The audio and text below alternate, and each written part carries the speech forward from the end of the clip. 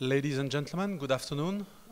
We will start slowly but surely this afternoon session on the cooperation between Data Protection Authority. Before starting, I would like to thank you very much for being brave and attending this session instead of the very superstar session which is taking place on the other side. I hope we will provide you useful and very interesting information about this cooperation, and that we will have a really interactive debate and discussion, not only between the speakers, but also with the audience. So, as I said, the purpose and the topic of this session is about cooperation between DPAs. We really would like to explore these challenges, this ongoing cooperation, but this time, and this is the specificity of this session, not from the point of view of the DPAs, also for the moderator we will have a representative of a DPA, but from the point of view of the clients of the DPAs, the stakeholder interacting with the DPAs. So we will try to provide you some illustrative examples which will highlight this famous challenge, threats, and opportunities regarding this cooperation. Before that, a couple of words about my institution. Oh yes, by the way, I should have presented myself. My name is Laurent Beslay. I'm working for the Joint Research Center, which is one of the DG, Directorate General of the European Commission, the biggest one, by the way. We are providing scientific support to our Brussels colleagues in order for them to develop proper, adequate, efficient policy. We are spread all over Europe. We are roughly almost 3,000 scientists working on various fields. I'm working on the Institute for the Protection and the Security of the Citizen, and more specifically for the Unit on Digital Citizen Security, where we are exploring through research projects the privacy, security, cybersecurity, cybercrime impacted the EU citizen.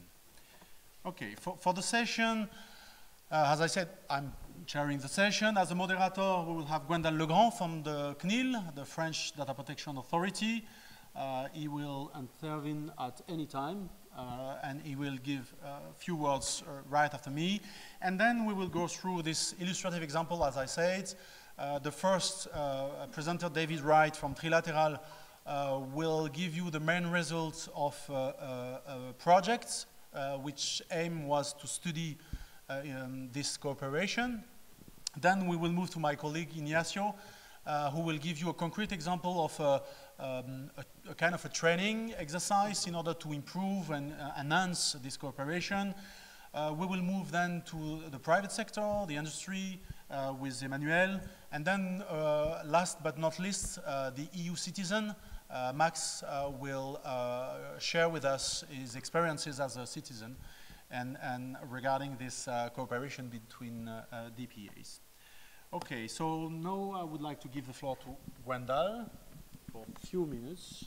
I will be very brief. Hello, I'm Gwendal. I work for the French Data Protection Authority, and well, I'm not on the panel, I'm just the moderator because we're here to be some kind of consultants to listen to what our customers have to say about the way that we cooperate. Now, just to set the scene, because I'm going to list a number of cases very briefly that our speakers are going to elaborate on, and so you really understand what we mean when we talk about cooperation. Our understanding is that cooperation can be about enforcement, of course, but it's not only about enforcement. We've had recent cases where DPAs have been collaborating on enforcement procedures, for instance, Google Street View, the privacy policy, collaborating on different tools, things like that. So there will be examples presented by David, but cooperation is also done on a daily basis, I would say, at the Article 29 level, where we share information, we define best practices, we explain how to implement the directive, and we produce opinions to explain how to implement the law. So this is what cooperation is about. It's not only about the enforcement procedures, and I think this is very important. Another thing, and maybe this is the reason why we're having this panel today, and this is we DPAs being the customers, I would say, of the companies that come to us. What I've heard many times since I joined the CNIL is that I've seen many companies criticizing DPAs, saying, oh, I'm a big internet player, or I'm a company operating in various European countries. It's terribly difficult for me when I launch a new product because I have to comply with 28 different national laws. I need to go and see different DPAs, and they say different things, and sometimes, to be honest, at least for some of them, what they forget to say is that they themselves say different things to the DPAs and present this in a scattered way to the different DPAs, and maybe for some of them the strategy can be seen as divide to conquer. So to what extent this is true, we'll probably discuss this during the panel. And what they also do when they come to us is they present the product, you know, in a very objective way, and they say, oh, we presented the product to your colleagues last week and they said it was fantastic and they didn't see any issue with that, and so on and so forth. Do you have questions? So you see, it's a way of going to see different DPAs, presenting the information sometimes in a different way, and then obviously you get sometimes inconsistent responses by DPAs. So, I mean, this problem we've identified pretty well over time. So, to be more consistent and efficient, there's a lot of coordinated efforts going on at the Article 29 level. There's famous cases where we've been working on an operational level with our colleagues at the Article 29 level. And when we do this, the companies sometimes say, well, it's nice to have a single point of contact. It's nice to answer questions by the Article 29, but what's the national law? What's the basis? Why do you ask questions to us as the Article 29? So it seems that sometimes there's no adequate question, you know, in the way we address the companies, because if we do it at the national level, they say you have different answers. If we do it in a coordinated way, they complain because they say law is being enforced at the national level and not at the Article 29 level. So that's the scene more or less today. We cooperate, we do it for different activities. I think we've improved a lot since the Article 29 has been created. Is everything perfect? I don't know, so our speakers will respond to this. What should be improved? Well, these are the questions for our panelists, and with this I will pass the floor to David, who has been conducting a project called FEDRA, exactly on that topic, to get a picture of the state of the art of the way we cooperate. Oops. Okay, David, the floor is yours. Yes, the mouse as well, for sure. Good afternoon, everybody. So today I'd like to share the results of a project called FEDRA on cooperation and coordination between data protection authorities. And next slide. No.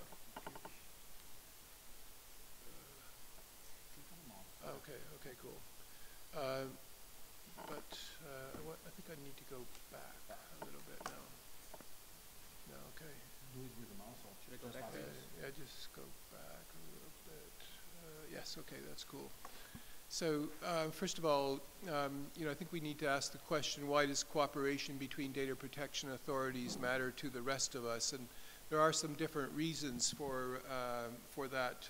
The first is that data protection authorities are better able to protect our privacy by leveraging the scarce resources they have when they coordinate or cooperate. Second, their cooperation sends a strong harmonized message to those whom they regulate. And third, it helps to reduce forum shopping. There is a slight difference between cooperation and coordination, as Gwendal was mentioning. Coordination typically is used to indicate data protection authorities' collaboration with regard to privacy enforcement actions, and cooperation relates to sharing best practices, staff exchanges, information exchanges, workshops, and so forth. So a little bit about the FIDRA project. It was a 2-year project which just finished a week ago. There were 4 partners, VUB, our host for this conference, Trilateral, my company, GIODO, the Polish Data Protection Authority, and the Universidad Jaume I, which is based in Spain. We did different things. We investigated various case studies and international mechanisms for cooperation. We conducted some surveys and quite a few interviews. We looked at the enabling legislation for DPAs. We prepared the first draft of the global arrangement that was adopted in Mauritius in October. We conducted some workshops, and the reports that we produce can be found on the website that you see here at the bottom. Amongst the case studies that we looked at, there were some case studies that considered the cooperation or coordination between data protection authorities, and Google Street View is a very good example of where there was a lack of coordination. And then since then we've seen an improvement in coordination between data protection authorities. There's a couple more examples listed on this slide, and there's more in the first deliverable from the project. I think it's important to say that data protection authorities have a variety of powers at their disposition for enforcing privacy. The snag is that not all data protection authorities have the same powers. Some powers are listed here, but not all DPAs have those. We in particular looked at barriers towards cooperation between data protection authorities, and as a result of the surveys and interviews that we carried out, these were the main barriers that were frequently mentioned. A lack of resources, of course, and in many cases the enabling legislation for data protection authorities has confidentiality provisions which restricted the degree to which they could share confidential information. There were language differences, of course, between the data protection authorities. That was a factor. Many DPAs said they weren't always, especially the small ones, weren't always aware of what was going on by the larger DPAs. Nevertheless, data protection authorities have made efforts to overcome those barriers. Some of them are mentioned here. The Global Privacy Enforcement Network is a really good example. The International Conference of Data Protection and Privacy Commissioners is another good example of DPAs cooperating. There's various regional organizations. They've cooperated on these so-called sweeps, investigating various issues. Quite a few DPAs have memoranda of understandings to facilitate cooperation. Article 45 of the new regulation specifically refers to encouraging cooperation between data protection authorities in Europe and third countries. It's different from the Data Protection Directive. And the Global Cross-Border Enforcement Cooperation Arrangement that was agreed in Mauritius last October is also a really good example of efforts made by DPAs to improve cooperation. We made 15 recommendations in the final FIDRA report. 4 of them are mentioned here. You can find the rest on the FIDRA website. I'm happy to say that a week ago, when the first FIDRA project came to an end, a second FIDRA project began. DG Justice approved a second FIDRA project which will last for 2 years. The focus is a little bit different. It will build on the first FIDRA project, but it's a little bit different to the extent that the focus is on European data protection authorities rather than global, as was the case with the first one. We'll be looking at how some of the provisions of the GDPR can be implemented in practice. We'll be doing more interviews with data protection authorities, conducting some workshops, and the same partners will be involved in that project. And again, I put the website for more information, and that's my last one.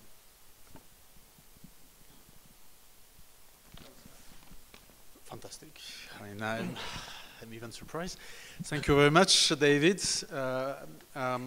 We will take 1-2 questions regarding this first presentation. Something you would like to be clarified, or elements of this project you would like to comment? Any questions from the audience before I ask the moderator if he has one questions? No, not yet. Okay. Yeah, yes. I would really like to know where this painting comes from. Thank you, Max. I can say that this is not a painting by Botero.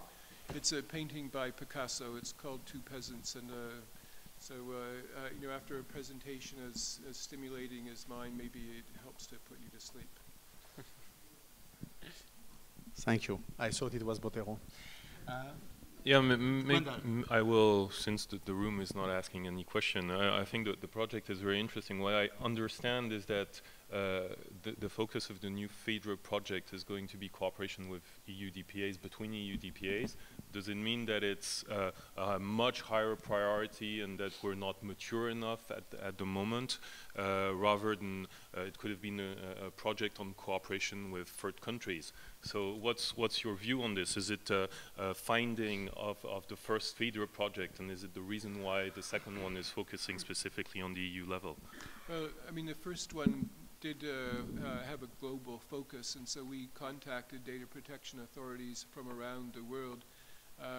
But I mean, with the GDPR, we thought it would be more appropriate for the second FIDRA project to look more specifically on how some of the provisions in the new legislation could be implemented in practice. I mean, like the one-stop shop and the consistency mechanism and so forth. So, you know, we will certainly make known the results of the second FIDRA project to DPAs from around the world. Okay, so now we will move to the next presentation. You have the mouse, so you can directly do it on your sides, which will provide you an illustrative example of a training exercise for the DPA, a promising one. Yeah. You can just start the presentation. Yeah.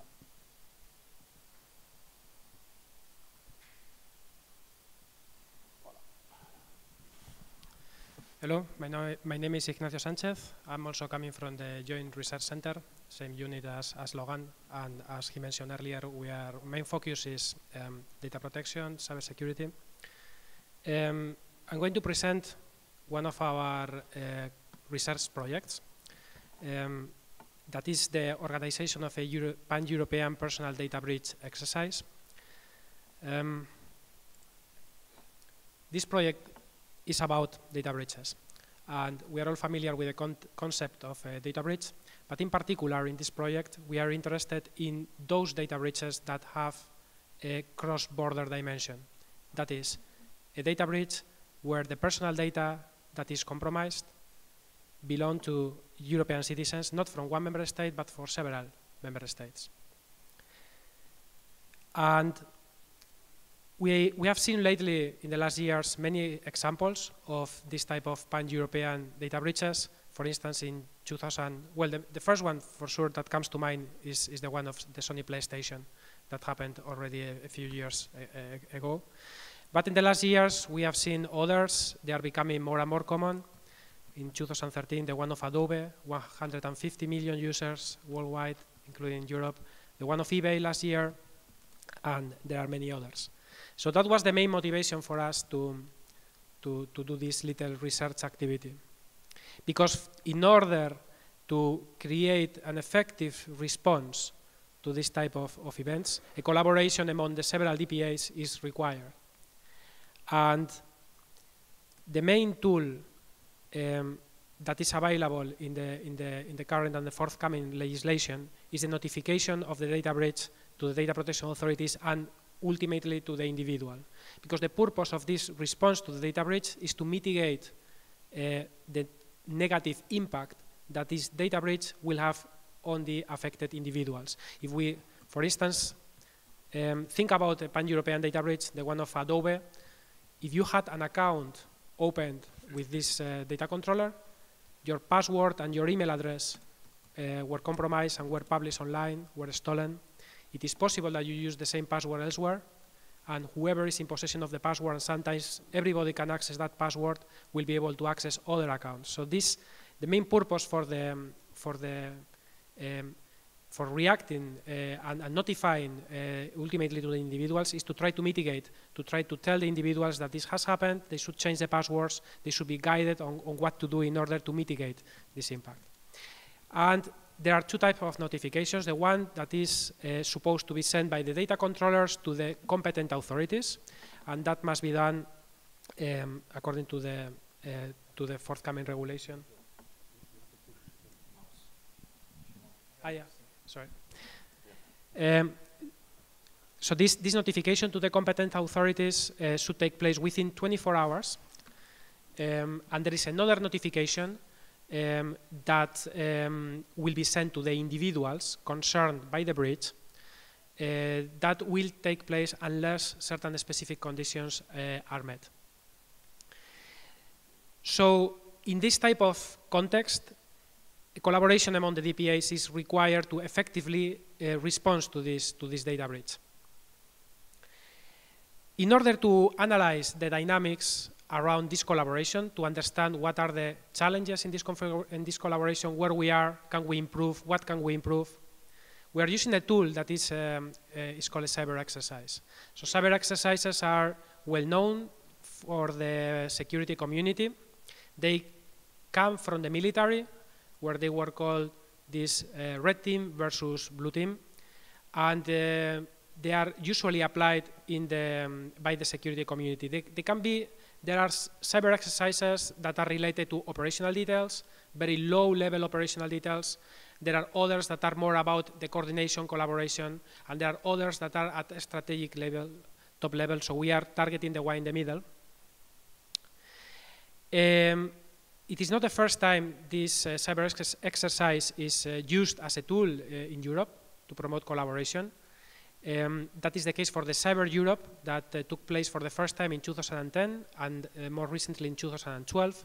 This is a cyber exercise in the context of critical infrastructure and network, and where there are many member states participated, and it's a very massive exercise of massive scale. What we are going to do now is we are going to apply this concept of cyber exercises to the privacy community around data breaches and the concept of notification and collaboration in the response to this data breach. But since it is the first time, for us this is a research activity, we are going to do it with a group of DPAs, 7 DPAs that volunteer for this activity. And for us, the main purposes, the main objectives of this research is first of all to observe the current practices for the handling of pan-European personal data breaches incidents in terms of existing procedures and the flow of information among the several stakeholders involved. And secondly, and also very important, to increase the preparedness. And we do that by training over simulated situations, and this is the reason for the motto at the beginning. So we hope for the best, but we prepare for the worst.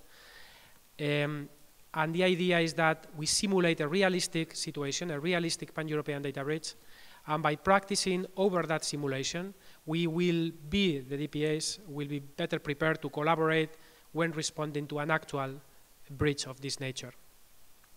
And finally, and the most important one, is that the objective here is to promote collaboration, not only in the execution of the simulated exercise, but also in designing the exercise. We are already seeing how this is helping to promote the collaboration, identifying issues, and putting forward measures.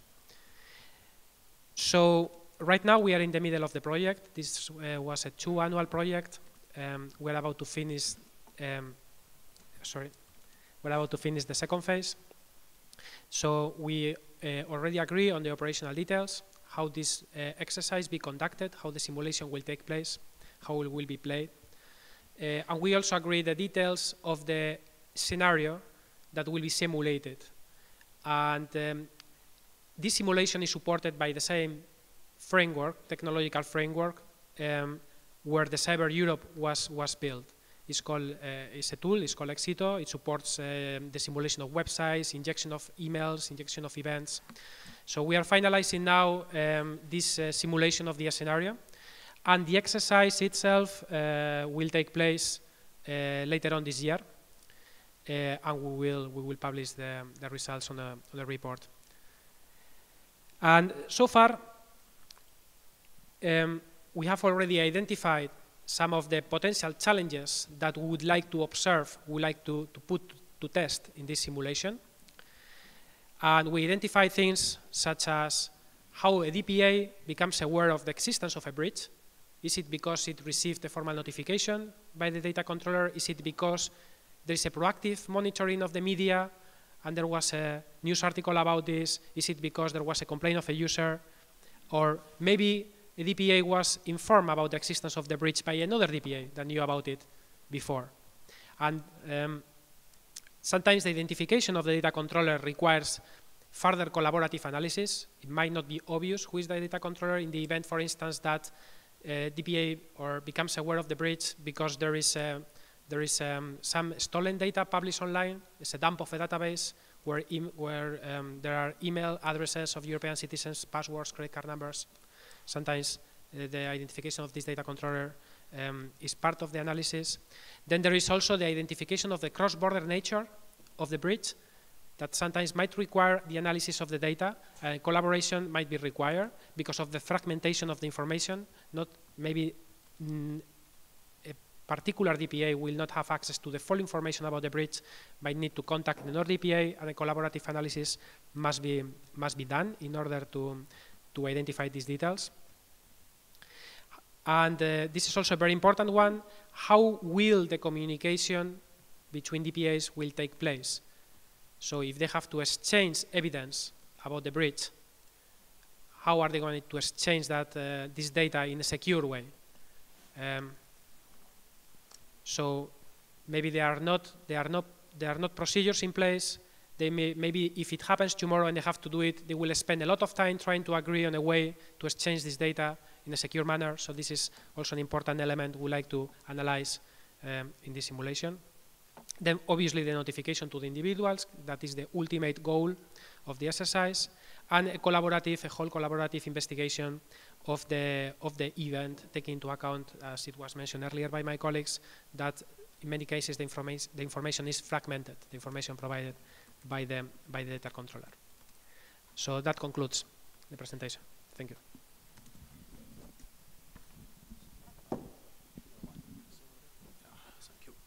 Thank you, Ignacio. We can take one question from the audience before we move to the next speaker.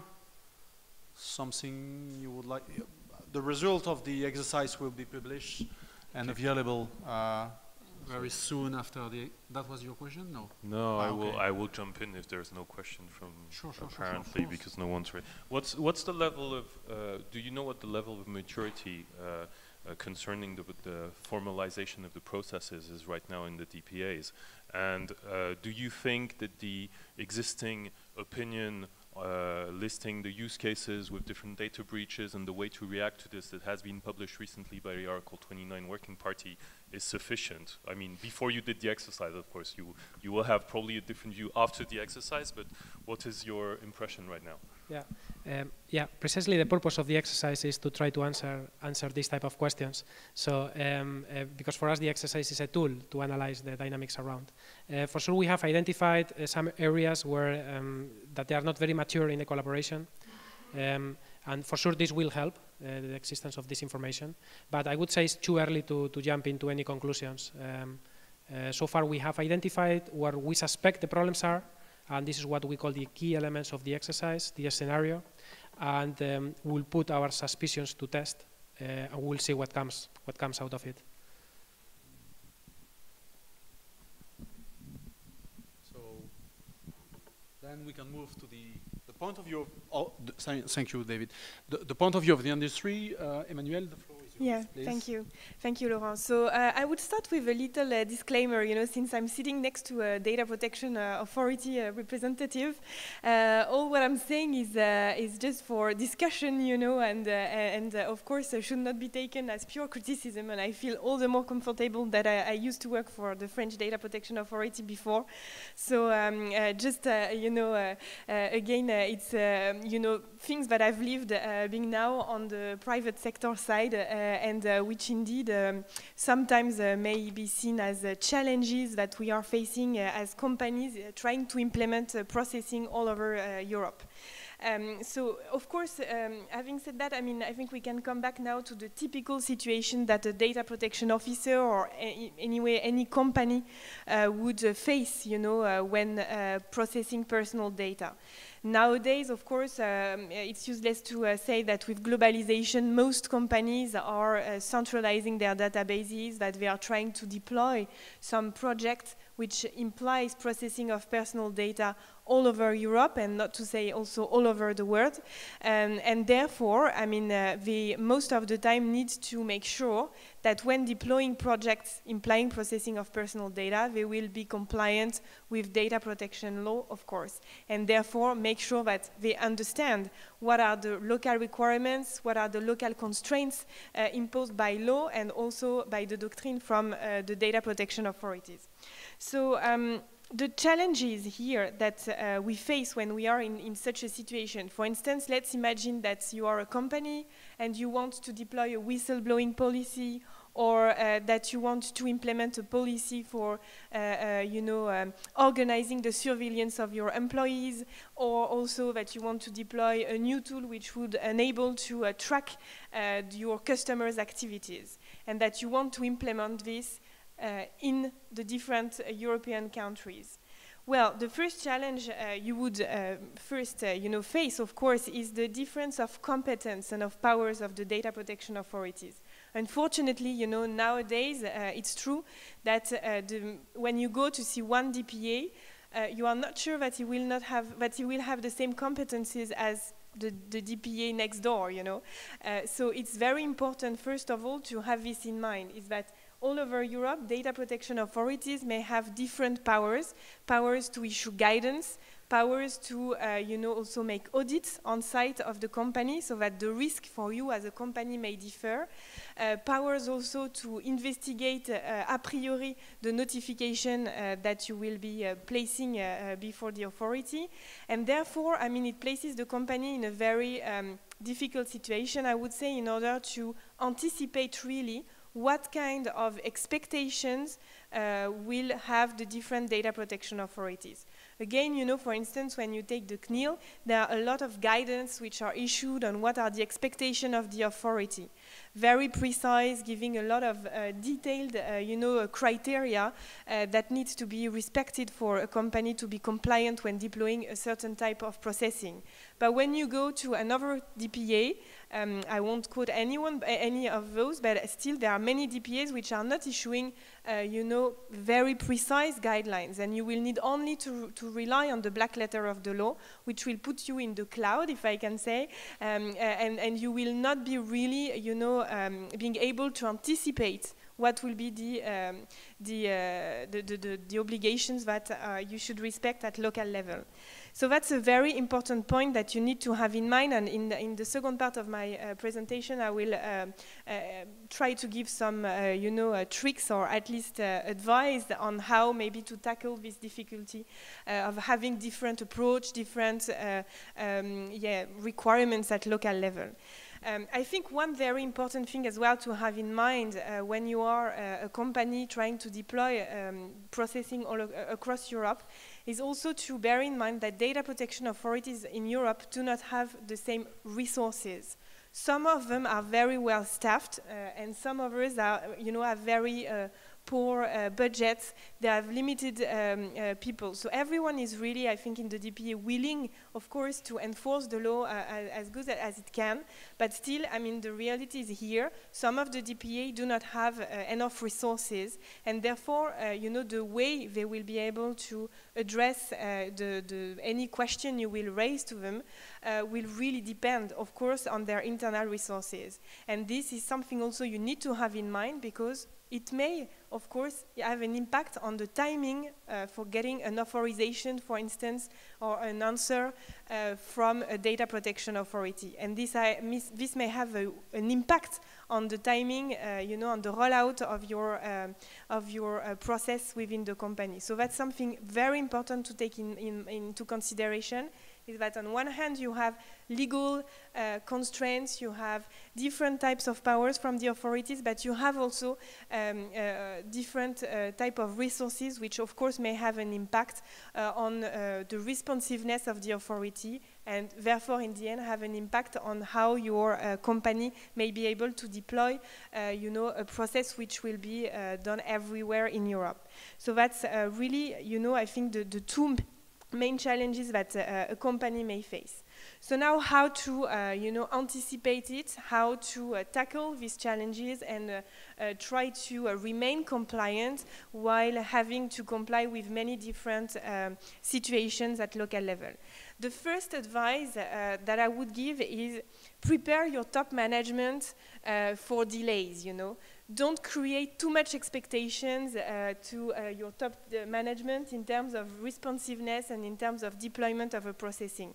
Because for sure there will be 1 or 2 countries where the timing for getting a prior authorization for transfer or for a specific sensitive processing will delay considerably the timing for deployment of your processing, of your project. So this needs to be really taken into account, and an alert needs to be made within your organization.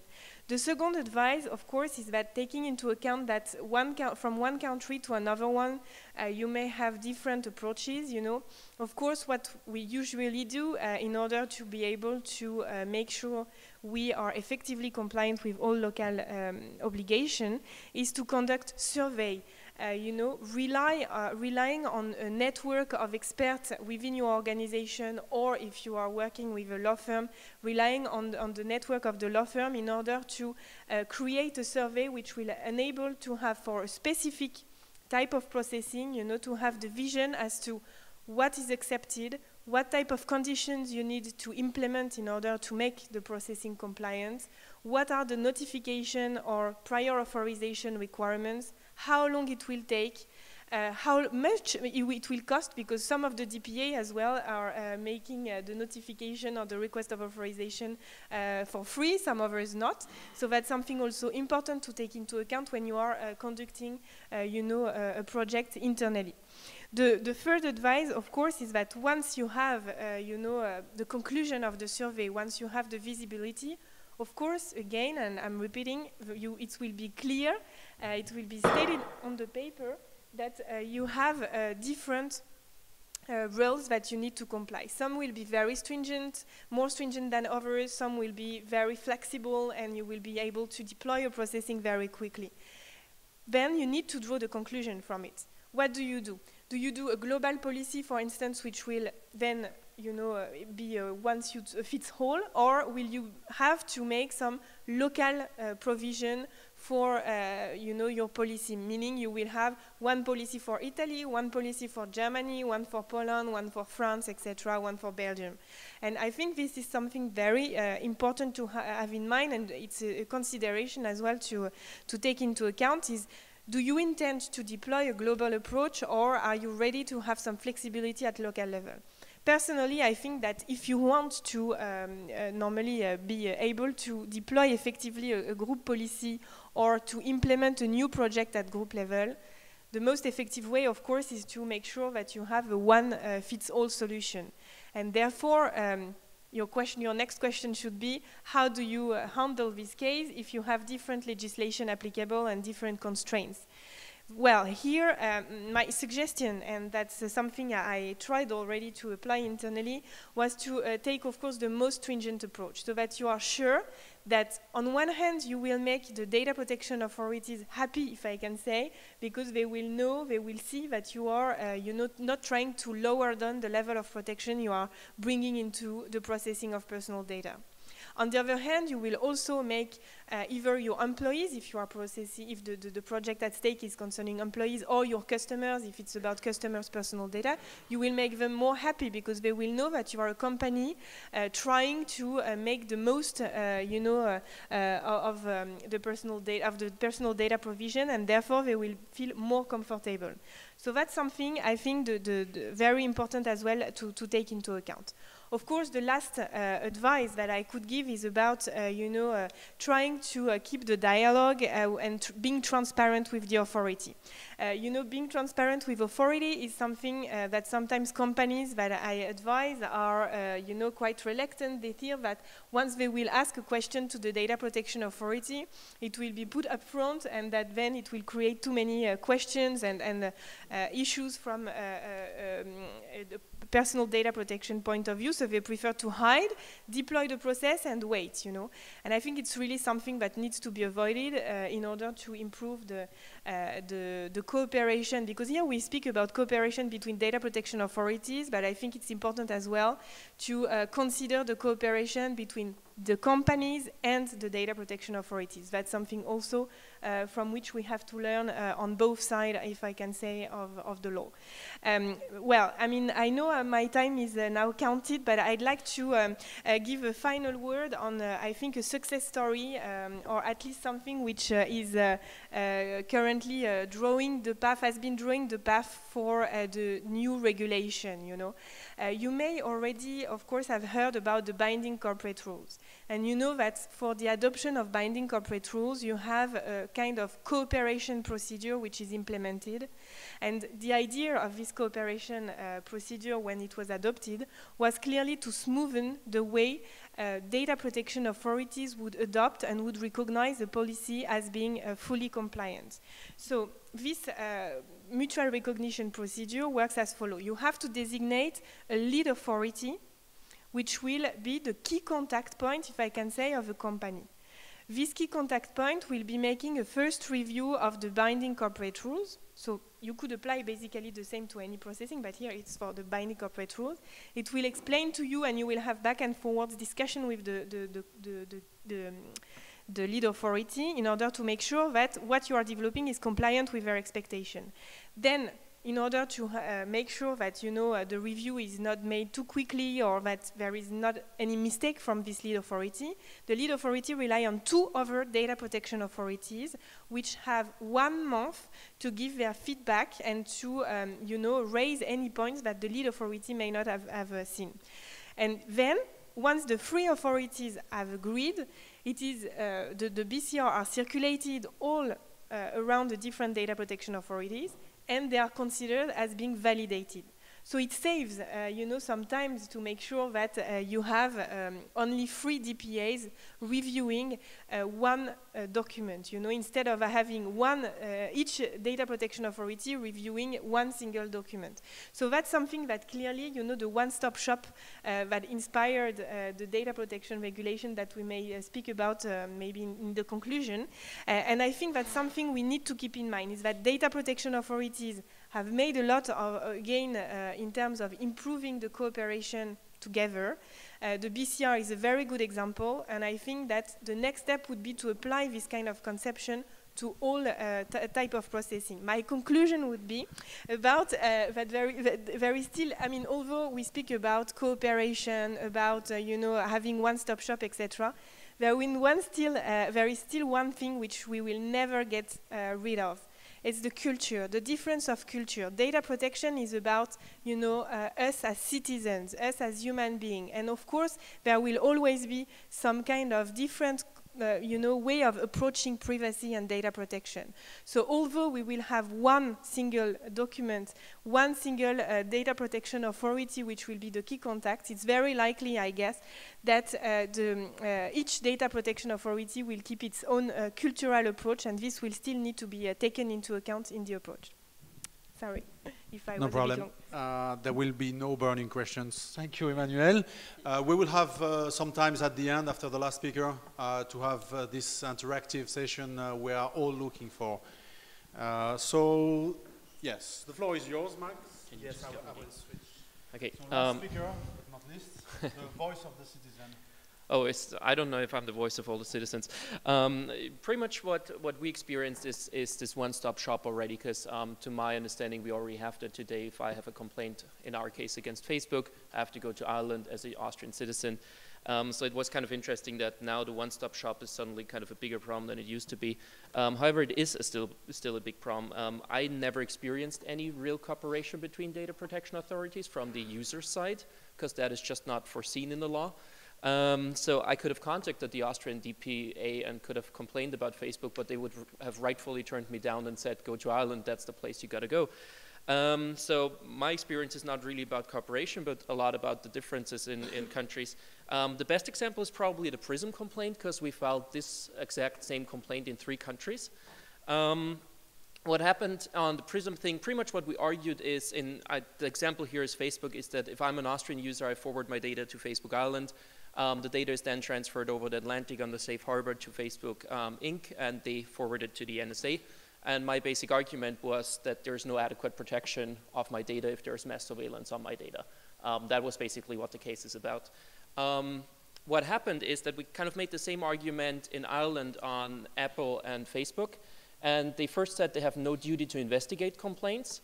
Then we said that actually there's a must or a shall in the law, which means you have to investigate. Then they turned back and said, nah, yes, we do have to investigate it, but now we think your complaint is frivolous because your legal argument is frivolous.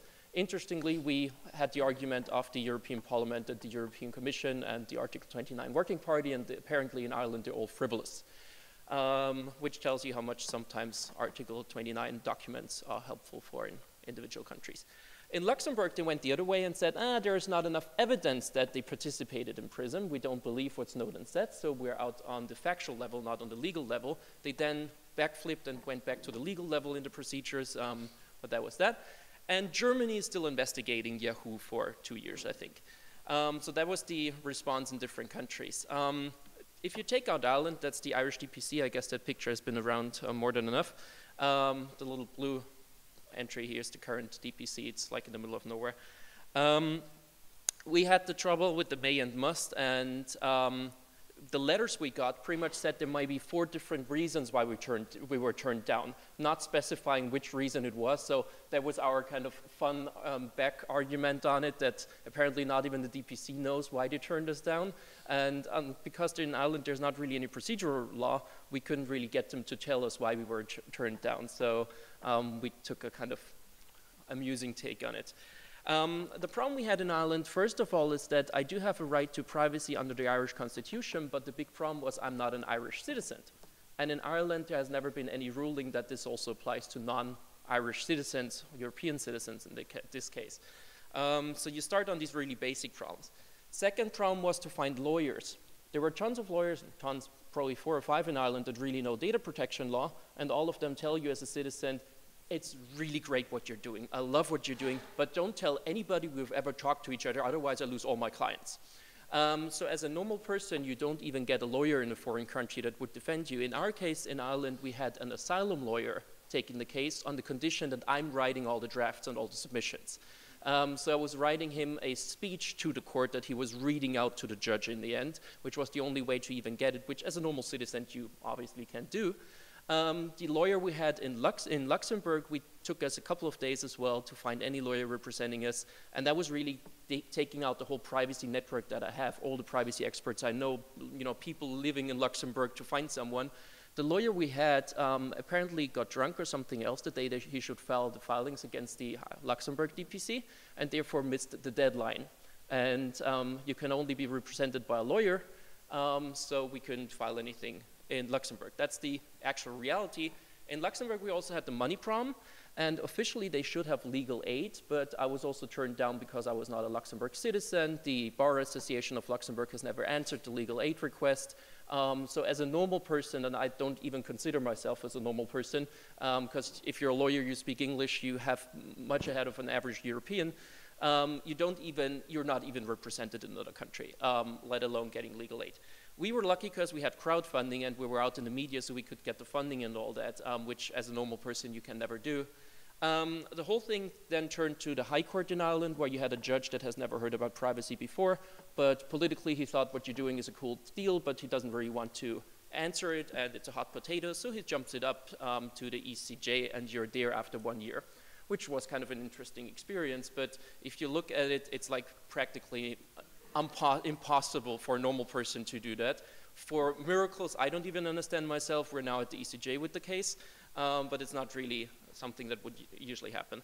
Now, the PRISM case was a very political thing, a big thing, a major issue, which is probably not your normal case you have on a daily basis. But even if you look at the normal cases, so to say, you're back at the Irish DPC, and if you look into their statistics after Billy Hawkes, the last commissioner, took over, these are the curves of how many complaints they got and how many of them were turned down. You can see the turn down rate is pretty much identical to the amount of complaints they get. In Ireland, 2 to 4%, it depends on the year, of the complaints are even investigated. All the others are turned down and not leading to any decision. All these people, we had about 600 on Facebook. Everybody of the people that insisted that they have a right to get a decision in Ireland were sooner or later told that they're frivolous and vexatious and turned off. The only way you can appeal against it is a very expensive administrative procedure in Ireland. You're talking about up to €100,000 if you lose the case against the Irish DPA. So no average citizen would ever appeal against the local data protection authority there. The biggest problem we have, yes, all of them were frivolous in the end. And we had about 200 complaints at the European Commission against the Republic of Ireland for not enforcing all these wonderful privacy rights we should actually enjoy. And none of that has really led to anything. Rumors say that this is because of the data protection reform, where you don't want to mess with the member states too much, which I personally understand I wouldn't do either. But that is kind of the reality we see. This is not necessarily an Irish problem. We had the same issues in Germany. We had the same issues in Sweden, where complaints were turned down without any reason. And the underlying problem is really the procedural law in member states. Most of the member states don't have any procedural law. You don't know what your rights are before a data protection authority, plus no one has ever done that. So for example, when we try to appeal against the Luxembourg Data Protection Authority, there is something like a lawsuit for annulment for the decision, but no one has ever done that before. So the question was, do you even have a right to sue them? So you're really talking about these very basic things. Interestingly, for example, in Ireland, I was told that Article 6 of the European Convention of Human Rights, a fair trial, doesn't apply to the Data Protection Authority there. When I asked why that is, the answer was we couldn't tell you. But for example, we didn't even get the files in the Irish case. We're not allowed to see the evidence in our own case, which is all things you could possibly appeal, but in a foreign country, even if you have funding and you have the knowledge, it's basically impossible.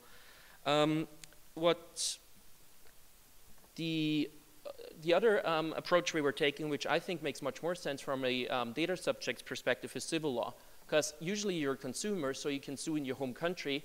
And we did that in a class action against Facebook, which was filed at a Viennese court, which is, of course, much easier because it's 2 subway stops from where I live.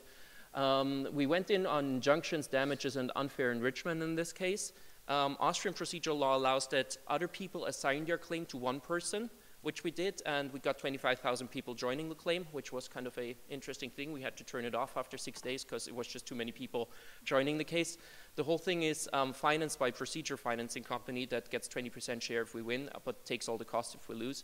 And that's how it looked in practice. That was a web app where you could log in with Facebook and assign your claim and join the class action that way, which sounded like something that works better, like all these complicated stuff in a civil class action was easier to do than going through the data protection authorities as a normal citizen. I think collective enforcement is in the end going to be the big thing to really get your rights enforced. That is something that's also partly in the new regulation. For the problems that I see, we have really this one-stop shop versus consumer. Usually we always think the consumer's country should govern all these issues, but of course you want to have a one-stop shop, which I think is very reasonable. And this is just the conflict that you hardly overcome. And you have the difference between high-level and low-level cases. Of course, the safe harbor thing, I'd rather deal with the DPA in Ireland directly, while when I have a low-level case like an access request, I might want to deal with my local authority because I can speak the language and stuff like that. So the solutions we pretty much have in the room is like a DPA as a post box that just translates your complaints and forwards it to Ireland or whatever, which I think for average cases might help a lot. Because, for example, against a Spanish company, I couldn't even file a complaint because I don't speak Spanish. Then there is like this idea of multiple DPAs, which is very interesting because, for example, on procedural rules, what is governing? If they make a joint decision under Austrian constitutional law, can I then appeal it in Austria? You know, stuff like that, because it would be a decision by an Austrian body somehow. Then there's this idea of a decision on the European Union level, which I think is kind of interesting, but if you look at the proposals, a lot of it is going down to sending things to the ECJ, which is going to be crazy because there would be just an enormous amount of cases going to the ECJ if you really do that. And there's also the problem of time and appeals structures there. I think one thing that I see in the proposal from the council right now is setting up a lot of procedural rules, saying you have to make a decision, you have to do ABC. The fun thing is all this should be in place in the member states.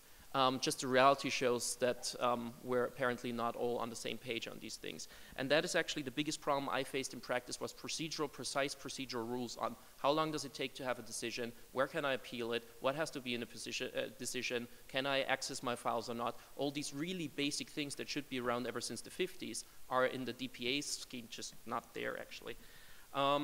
Then you have this whole idea, what I think is kind of interesting is to split it in a way to say civil procedures, we have this procedure already that you can file it in your home country, and then you have the DPA that follows wherever the company is sitting. That is maybe a solution that also works with the situation we have in the law already, that you have your civil claim that you claim with your local court against Facebook Island in this case, and then if you want to approach the DPA, that's like a second track, so you have like 2 tracks that allow different things. And then there's this thing of collective enforcement, and you really have NGOs that can collectively enforce the rights of a lot of people. You might be able to get these NGOs being able to really fight things in foreign countries as well. But to finish that whole thing up, from a European user side, there's not really any cooperation right now, and I'm really interested in how this is going to be solved with the new law, but the problems are there, and they're like screaming. Thank you. Okay, thank you, Max. Now we are going to move into this interactive part of the session. I hope you have no questions in the light of all this presentation.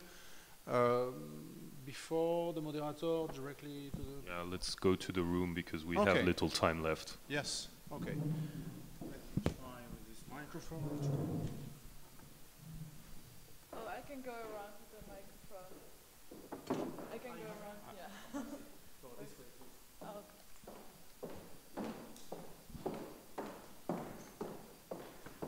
okay. Please present yourself before raising a question. Okay, so I'm Marie-Charlotte Roquebonnet. I joined Microsoft 4 months ago. I'm the director of EMEA Privacy Policy. As Emmanuelle there, I previously worked for CNIL. I had 3 comments to share and questions, and the mindset here is really solution-making one. We have 14 minutes. Yeah, it's going to be really short. I believe and trust you that you will be very so targeted. You're moderating also. Please favor the question more than the comments. Thank you. Okay, yeah, it's really straight to the point, so if I can, I will go on. So first comment was saying that, in the way we can collaborate as industry, data controller with DPAs, the European Data Forum Governance consultation online was really a good step taken. So we shared some comments there. We observed that some DPAs do the same. For instance, Italy, Il Garante, did so with biometrics. So first question is, why isn't it occurring a little bit more on IT issues where, the industry could bring some comments, not really impacting every time the decision's done, but maybe sharing. This is the first one. Second one, see, it's really quick. It's on the right to be forgotten. As you know, Bing is not really leading the market in EU, but Bing service exists, so we kind of sent a request to the Working Party 29 on the way to technically implement the right to be forgotten. And maybe some of you had noticed online that Working Party 29 answered to Yahoo, to Microsoft, Google, and Quant, I guess, saying that we should abide by some guidelines and put this, you know, to enforce it, online. But my question here, it is, technically, could we have some guidance? For instance, should we go to reverse IPs the way we do in China to partition the, you know, the access online? And the third question is maybe one is counting really a lot, to my view at least. Windows 10 is going to be released this year. We really want, or at least I really want, to outreach DPAs beforehand, not afterwards. So what would be your suggestion here? Should I go and see, try to go and see all DPAs, or should I proceed differently? What would be the basic step to take to be efficient? Thank you. Thank you. I think the last one is a question for me. The question is, how do you organize yourselves? There's different ways of doing it, and we all know how you can approach DPAs. DPAs can be approached at the national level, they can be approached at the Article 29 level. So, I mean, I think this is pretty well known. As for the delisting guidance, it's something that has been elaborated collaboratively by all the DPAs, and that has been sent to a number of search engines that had been consulted in the process. So typically this is a case where there was some collaboration between the DPAs to explain how to implement a decision by the Court of Justice. And so the first step was produce the guidance, and second step was to send the guidance formally to a number of stakeholders.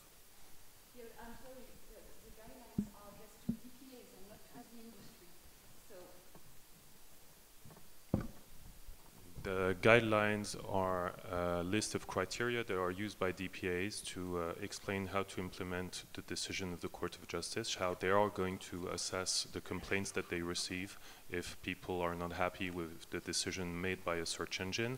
It also explains a certain number of things on the scope of the decision, if information should be sent to third-party websites, the ones that are being indexed by the search engines and things like that. And the letter is clear that has been sent to the search engines to ask how they're going to implement this and make sure that they are aware that this guidance has been published.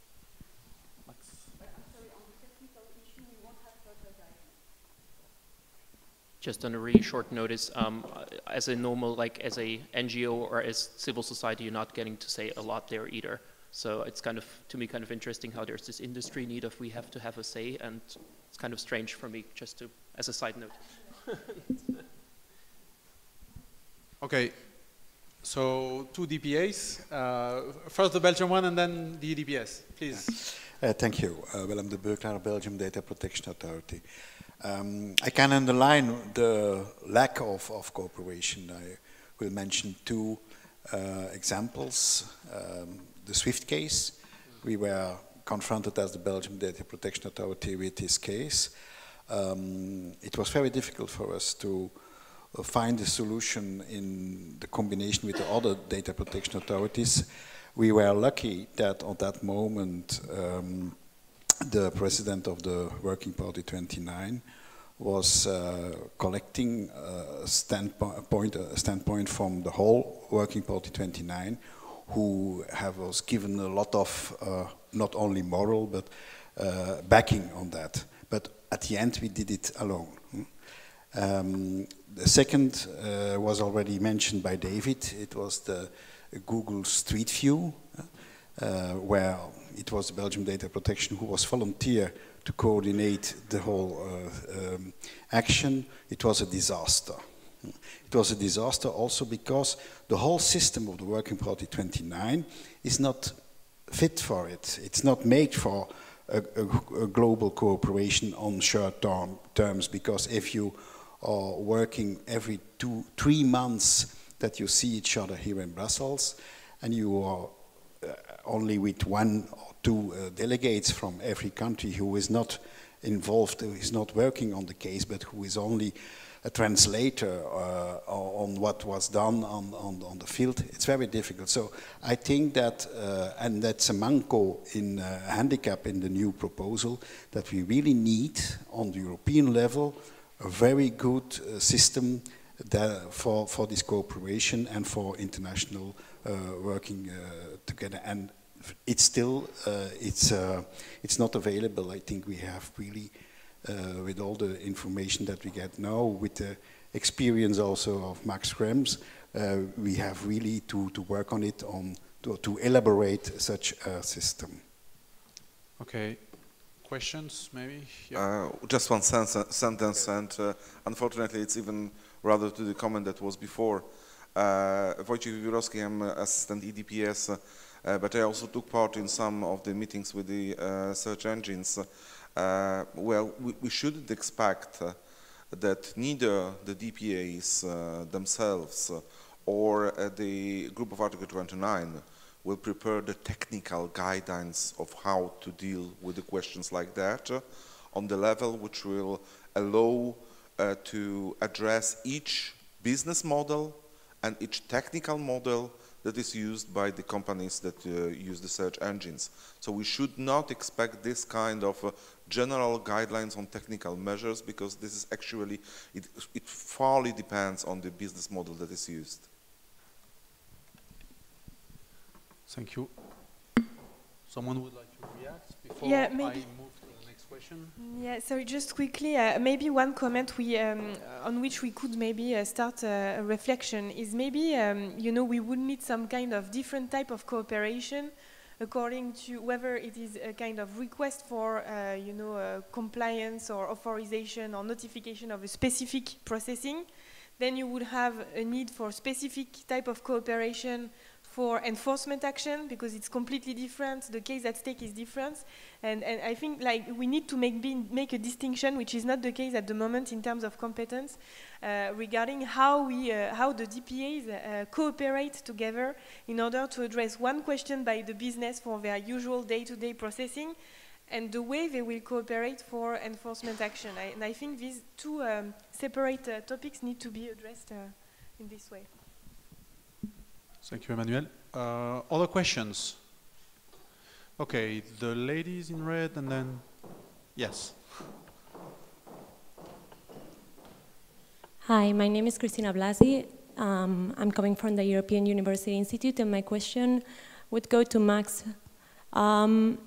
So from your personal experience, would you say that some DPAs where the majority or the main IT companies are located could suffer some big pressures from these big companies, and they would at the end lose some impartiality in some of the privacy issues? Yeah, I mean, that's totally the case. If you ask anybody in Ireland, all the lawyers, all the journalists you asked who, they said either the Prime Minister called them right away or they know what they have to do. That's pretty frank what people are telling you behind the scenes. I've never said that because I don't have any evidence for that. That's the reason I'm quoting other people. But if you really look at how the first time we have talked to the Irish DPA, I was told that if I'm kind of in my right mind to criticize their decision. And we got a 15-minute talk that we are not to talk publicly, that we don't like what they decide. And there's also a very big different cultural thing. It was very good that you pointed that out before, because in Austria you can criticize the government if you feel like it. In Ireland, not that much, and especially in a very different tone. And that was really something where I totally had the feeling that we have the problem right now for the big corporations, for the internationals. They're all sitting in Luxembourg and in Ireland. If you look down, pretty much everybody has now moved to Luxembourg or Ireland for tax reasons. And if you have a country that kind of advertises itself as a wonderful business place with low regulation and very little problems that you will ever experience with authorities, you kind of know where this thing is coming from. Also in Ireland, there's a structural problem of the DPA. If they, the only thing they can do is a so-called enforcement notice which is a piece of paper saying, dear Facebook, please don't do that anymore because it's your DPA, it's not enforceable. It's not directly enforceable. The DPA would have to sue Facebook in courts to stick to their enforcement notice. So practically what the law in Ireland does is that the law is not directly applicable to you. It only is made applicable to you if you get an enforcement notice, and then you can be sued if you're not sticking to it. That's like if you can park anywhere on the street and only if an officer walks up to you and say, you shouldn't park here. If you don't move the car until tomorrow, then you could possibly get a parking fine. That's kind of the legal structure you have right now, which pretty much invites companies to do whatever they do because nothing is going to happen. The other problem is that they lack the resources. They didn't have the personnel. They didn't have any lawyers, any technicians, nothing like that. So there was really, the feeling you got was, get away, don't make any trouble here. We're trying to make a business here. And that was very, very, yeah, easy to see. So, if I may at this point, I hear that basically people are, well, some people have experienced different problems when interacting with DPAs because there's different procedures in place within the different countries, different powers, different resources, and so on and so forth. So the intention in the regulation is to facilitate the cooperation between DPAs. There will be this consistency mechanism or one-stop shop or a certain number of things. There will be the EDPB. The objective is really to mutualize the resources to be more efficient and respond in a more timely manner. So the question, if we look to the future, do you think that we have all the tools right now in the draft regulation to solve those problems that you're mentioning today, a better harmonization of the legal framework, more mutualization of the resources by DPAs, and in the end, a better service for the citizen? Okay. We will take a last question. I think there was one. Yes, thank you. Please. Thank you very much. Matthias Schmiedl, Deputy Head of the Austrian Data Protection Authority. A short question that perhaps you might answer because nobody else, at least at the European level, does not want it to answer. We need to cooperate more between the DPAs, that's true, but if we want to cooperate in a better and more efficient way, then we have to communicate with each other, which means that we have to understand each other. And now the cardinal question is, in which language or in which languages this cooperation should take place, bearing in mind that there are several countries in Europe that are very sensitive about the use of their national language, and bearing in mind that not all DPAs have the resources and neither the resources nor the budget to bear the translation costs. Okay, thank you very much for your questions, which give me the opportunity to advertise a little bit more the projects in the JRC we have about this simulation exercise. We are expecting, among other things, that the exercise will reveal maybe the challenge of language, as you just highlighted, whenever you have to deal with a pan-European data breach and whenever you have to communicate between each other regarding the, I don't know, the evidence you might find on these breaches. One last word from the panelists. Yes, Ignacio, David, no? Something you would like to highlight at the end? Well, I must say I was interested in the comment from Willem about the need for some better mechanism for cooperation. I mean, I'm glad to hear that because it just reinforces the need for the second FIDRA project, and you know, we'll certainly be talking to you and other DPAs to see what your thoughts are with regard to cooperation in that regard. I mean, it's an interesting comment to make at the European level, and certainly with regard to the language issue, I mentioned it in one of the slides that I showed. It wasn't the first time. It's not the first time that we've seen or had such a comment about language difficulties. I'm not sure what the solution is for that, but I mean, I think it is a real issue. Yeah, but yeah. Max, one word. On the one question you had, if everything gets better in the future with the new regulation, it very much depends on the version of it. If you look at the council's version, it probably doesn't get better. It would get partly worse.